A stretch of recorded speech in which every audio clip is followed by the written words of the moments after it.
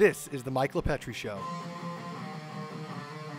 What's up, guys? The good, the bad, the ugly June edition. This is going to be great. We got the manufacturing boom all across the U.S., but New York needs to get on board. We got the bad. Troubled economic times for New York, $36 billion deficit and $11 billion unemployment insurance fraud. And then we got the ugly, the tale of two presidents, the whistleblower testimony of the Biden corruption. Get ready, ladies and gentlemen. So here we go.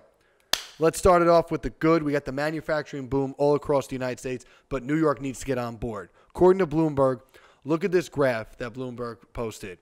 Construction spending by manufacturers in the United States has more than doubled in the past year, reaching an annual rate of almost $190 billion in April, which is amazing. This graph will show, look at that 2020 number where it's looking like, 75 billion or so, and then just skyrockets to 200 billion in 2023. That's what we want to see. We want to see that where it's homegrown United States manufacturers, companies giving jobs to law-abiding residents all across the United States. We want homegrown businesses right here, right now, and I love to see that. For example, we got Intel Corp is investing about $20 billion to build a chip fabrication plant in Ohio, and Ford Motor Co.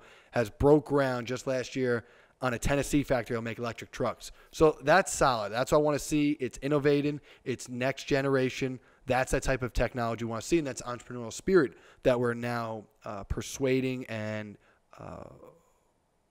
bolstering, so which is great. Here's the problem, though. Here's the problem. Most regions of the United States are benefiting from the fruits of the surge in manufacturing. However, what's struggling? Where is struggling? Well, none other than the Northeast, baby, New York. New York is struggling still. Why? Because this is the part of the country where spending has declined over the past year. As real estate development, for example, is virtually non-existent, as you guys know, in the real estate market, it's at standstill. You got sellers. There's no growth in development, so therefore you have no inventory. So that's low. And then you have the same amount of buyers. So they're all fighting each other for the low inventory. So there's no growth in inventory. The interest rates have created a drop in buyers. So it's really a standstill with those people in the real estate market. And that's why we need to be focusing on manufacturing. And manufacturing, for those that know, is big on Long Island. It is big on Long Island. For example, this is something that I love this fact. The Long Island Innovation Park at Hauppauge, for example, is the largest innovation park in the Northeast with over 55,000 employees, 1,300 companies, and an economic output of over $13 billion with a B. That's right, $1 billion. That's the people who should be getting more help. That's the people who should be getting more money. That's the people where we should be persuading businesses to come here and be a part of Long Island, be in New York State, to build a business in New York State, to grow jobs in New York State, to produce and output a production of money for residents and communities in New York State on Long Island. That's what we need. That's what we're going to focus on. The bad. Let's get to the bad now, all right?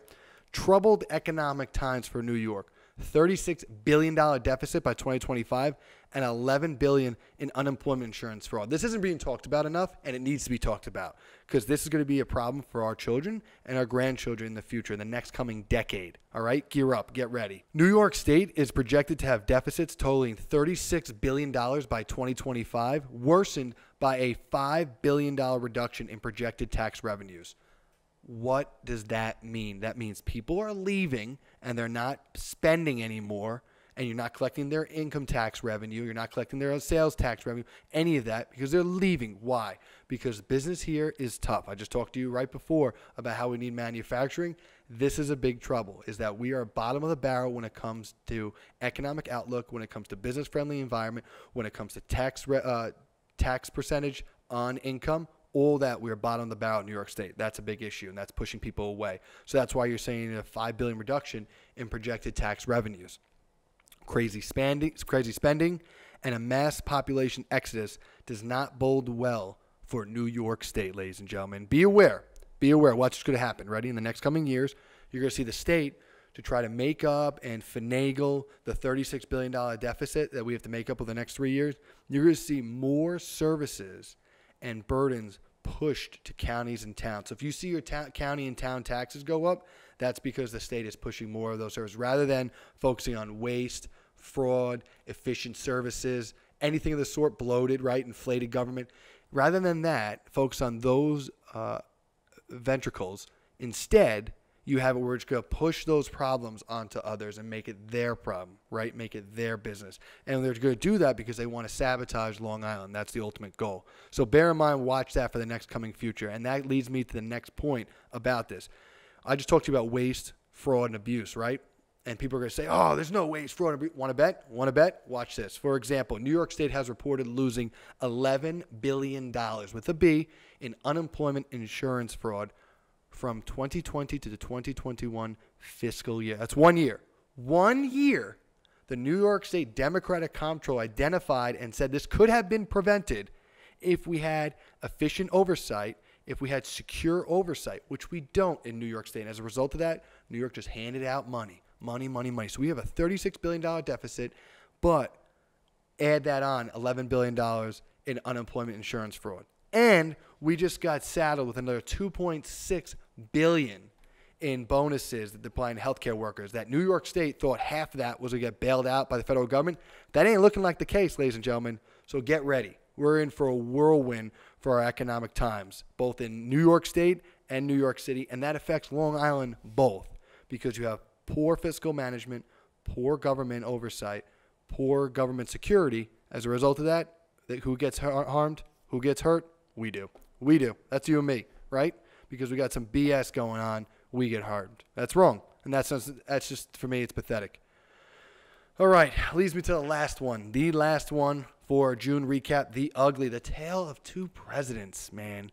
You look at the whistleblower testimony of Biden corruption, Biden family corruption. Wow.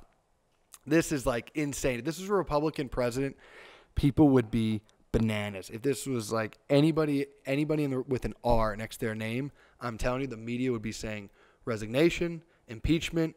They'd be pushing the Senate for conviction, whole host of things. Why? Let me lay it down, okay?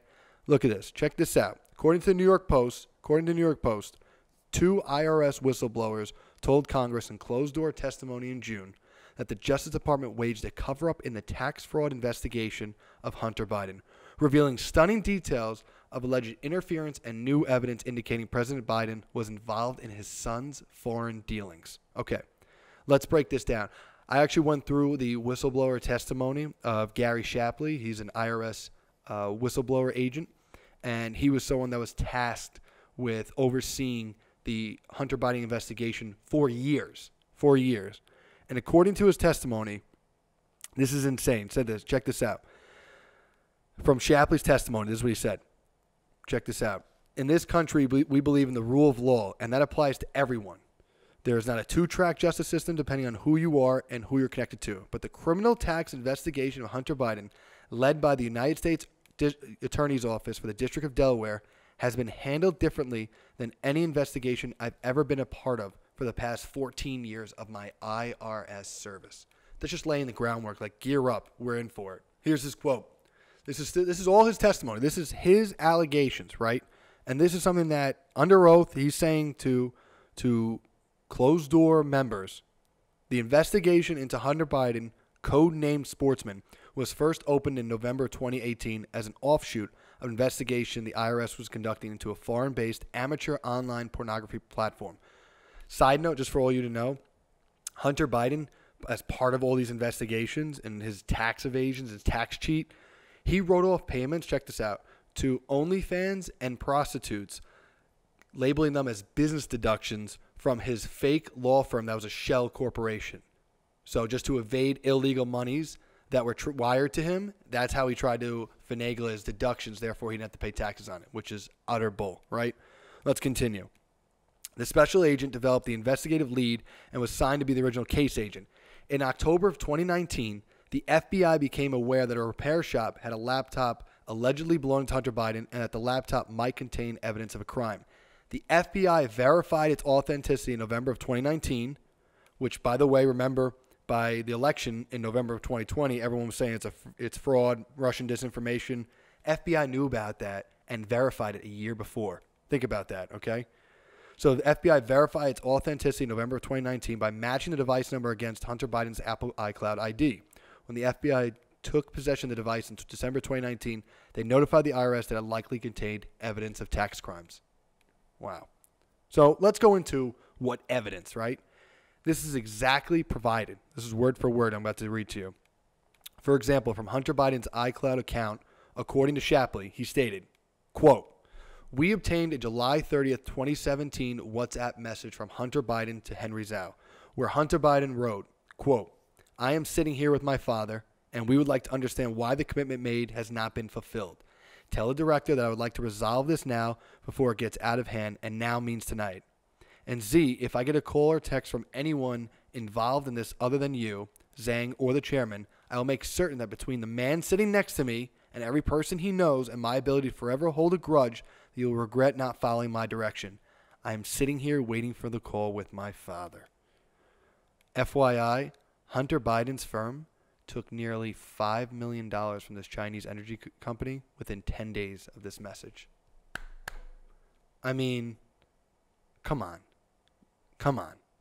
If this was a Republican, you guys all know that. Like, laying out the facts here. This is just facts now coming, because this has not been objected to.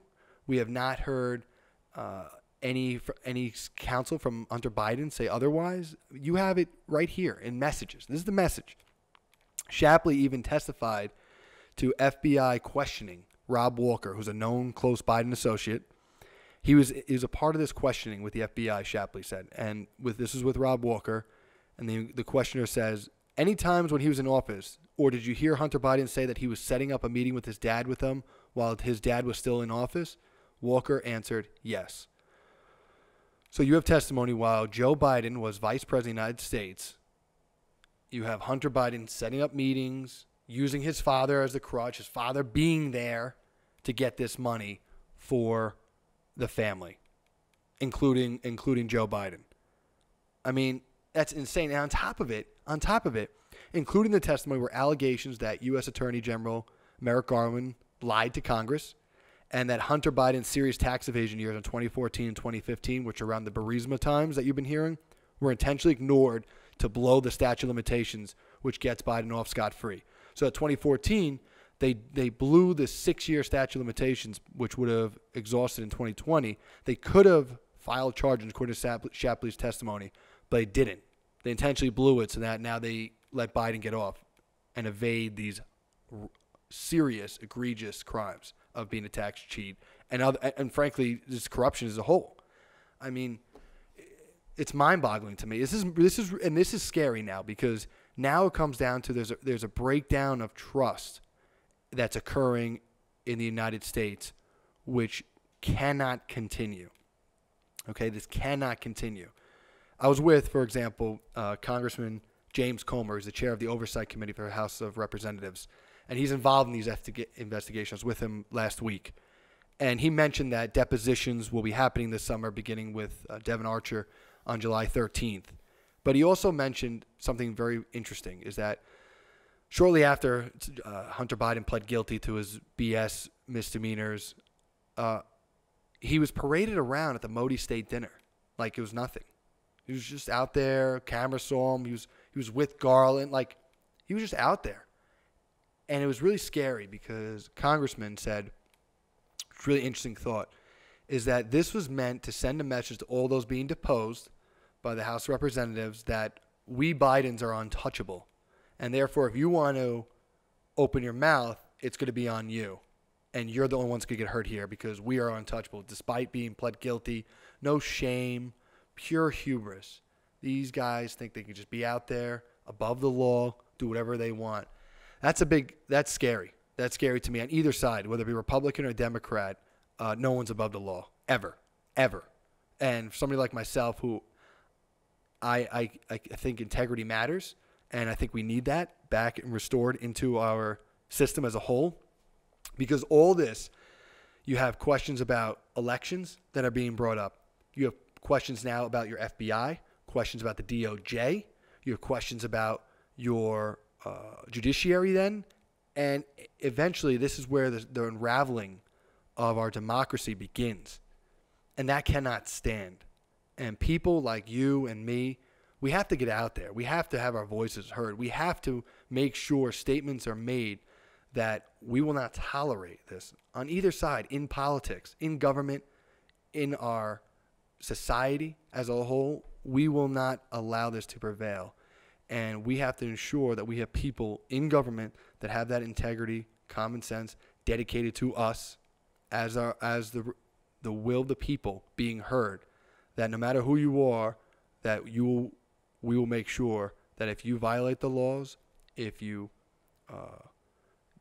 jeopardize this country for the benefit of yourself or others, other countries, enemies within or without of this state, that you will come to an end. And that needs to be heard. And I think that statement needs to be sent more than ever now. So with that, hope you guys have a wonderful, wonderful July. I'll see you at the end of the month.